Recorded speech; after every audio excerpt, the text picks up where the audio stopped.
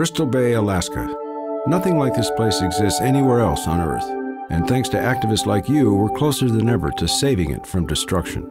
This is Robert Redford. 3 years ago, you helped NRDC launch a grassroots campaign to stop global mining companies from gouging a massive gold and copper mine out of this American paradise. Thanks to you, we focused worldwide attention and opposition on their shocking plans for the Pebble Mine.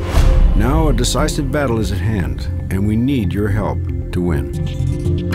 A long-awaited study by the EPA has confirmed that the Pebble Mine would devastate Bristol Bay, its wild salmon runs, its environment, and its people.